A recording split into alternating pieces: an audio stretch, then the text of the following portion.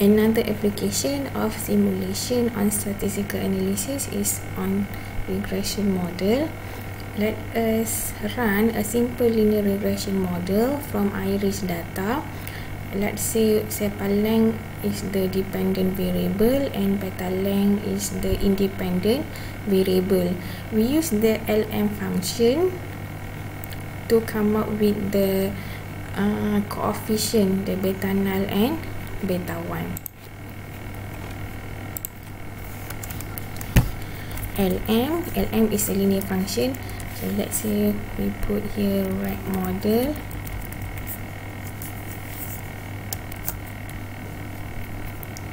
LM equal to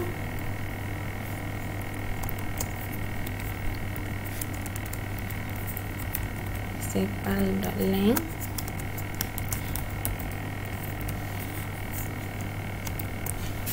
and then versus the independent variable is the petal length,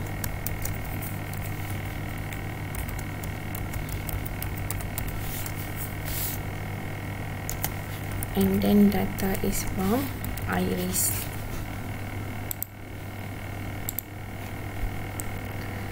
So the coefficient that we obtain here is beta null equal to 4.3066, and then the dependent the slope equal to 0.4089.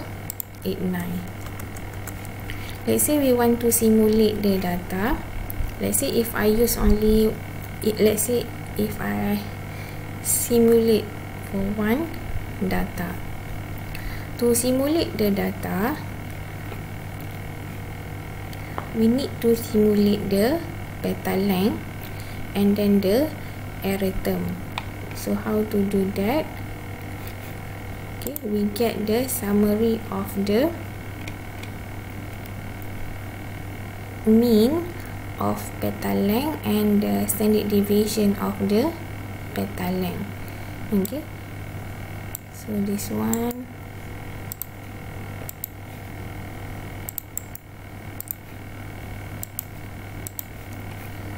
the mean and the standard deviation of the petal length is equal to 3.758 and 1.765 respectively.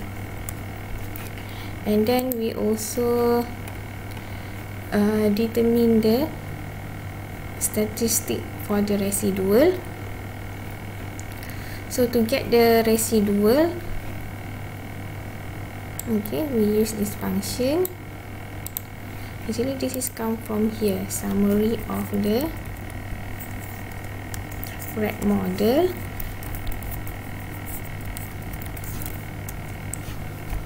Okay, so this is the fully detailed analysis of the regression model. But if we want only the residual, okay, so we can put the dollar sign and the residual. So this is the data of the residual. Okay, so we get the analysis, we get the mean and the standard deviation for the residual. See, mean of this one. Let's see, we give name here, residual.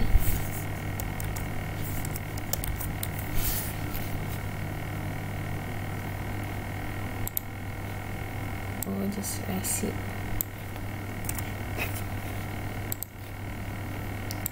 Run. So we compute the mean of the resi and the standard deviation of the residual.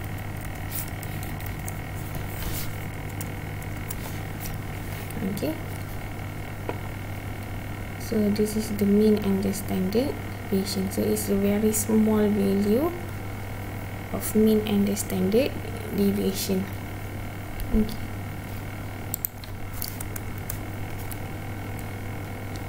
and then after that we simulate, okay, the petal length. So we put here petal sim. Okay, let's say we use the set dot seed of 111. Okay, so petal seam come from the normal distribution, mean equal to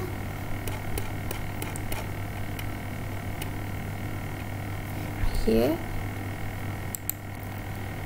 Let's say we want to, actually the total data is 150, so we say 150 observation, mean equal to 3.758, and then the standard deviation 1.765. Okay, run, and then we run the residual.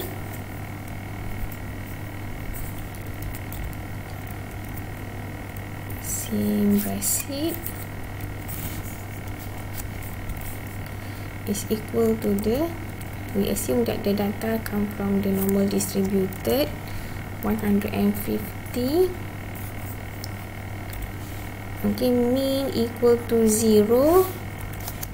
Okay, in this case, if you, as you can see that the actually this is 0.0000, so it's a very small zero.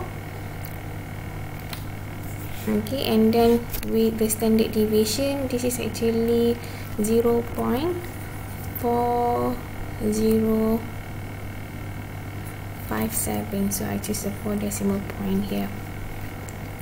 Okay, and then run. Okay, and then sepal seam.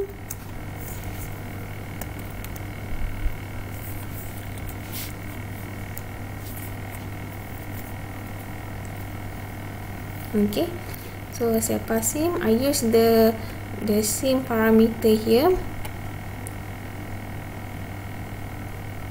Okay, here to obtain the sepal seam 4.3066 plus 0. So this is the slope 0.4089. Okay, multiply by the petal seam, and then plus the residual.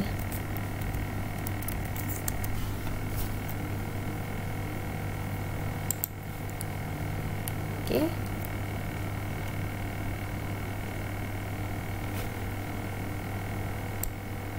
residual pun saya letak set seed 111.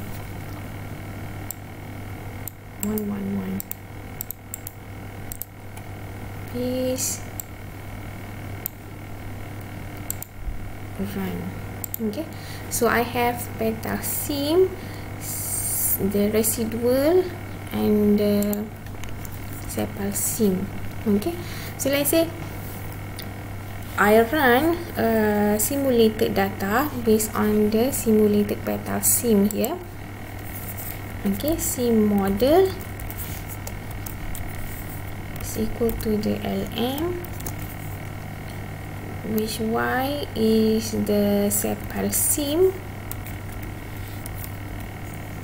and the independent variable is the petal seam. Okay, run, and then let's see what is the coefficient that we get. Okay, so I get here the beta null is equal to 3.4428, and then the slope is equal to 0.6388. Okay, which is quite close to the actual one. Okay, so as I mentioned, this is only first attempt of the simulated data. If you want to do a simulation, you need to simulate more than one.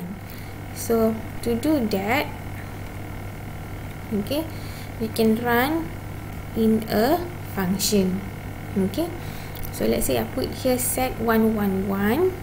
Okay, and then come up with the matrix. Okay, sim 100 matrix. Okay, number of row 100, number of column equal to 2.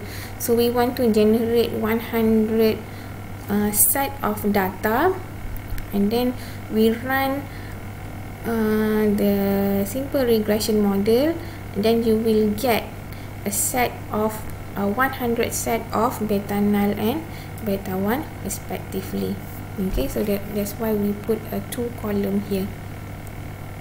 Okay, so from here, okay, we try to simulate the petal sim, simulate the error, and then come up with the sepal sim. Okay, and then based on the result, okay, we try to get the coefficient. Okay, so we just copy this one, click copy.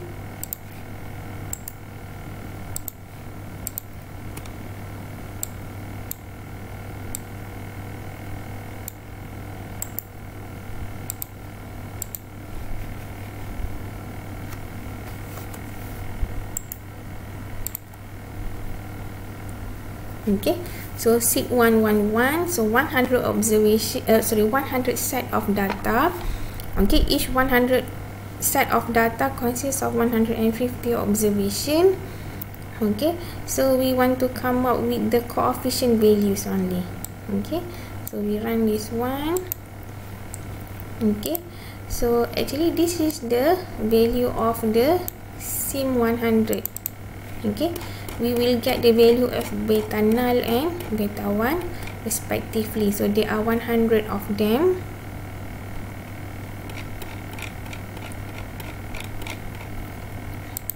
Okay, and then let's say we want to find the mean of beta null and beta 1.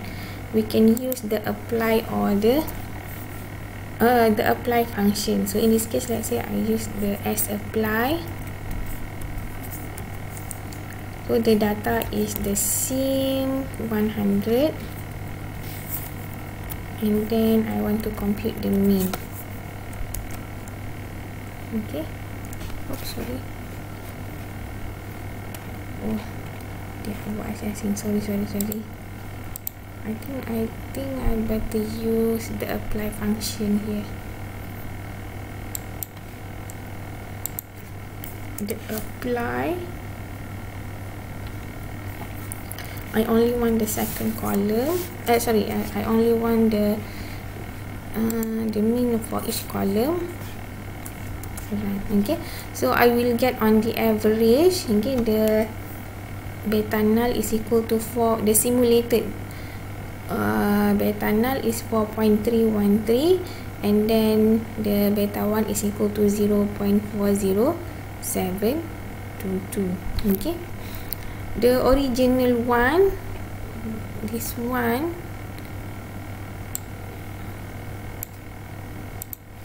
okay, this is the coefficient value, and then this is the beta null, this is the beta 1.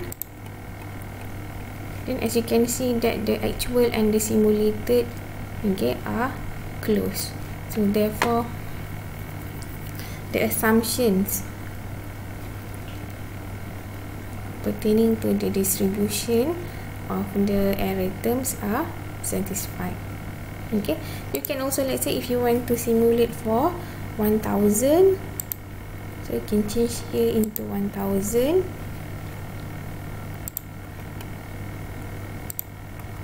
Okay, and then let's see what happened.